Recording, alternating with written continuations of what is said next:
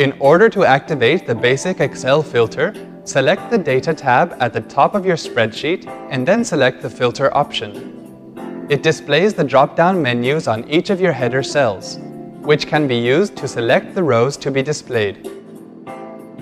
Open the drop-down menu and go to Filter by Color, and you can select the color you want from the list. This may be text color or the color of a cell background.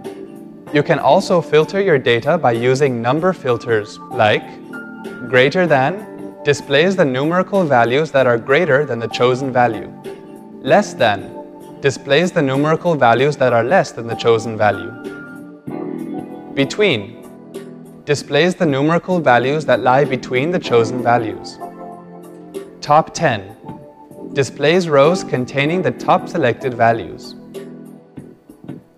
Above average display numerical values that are above the average value.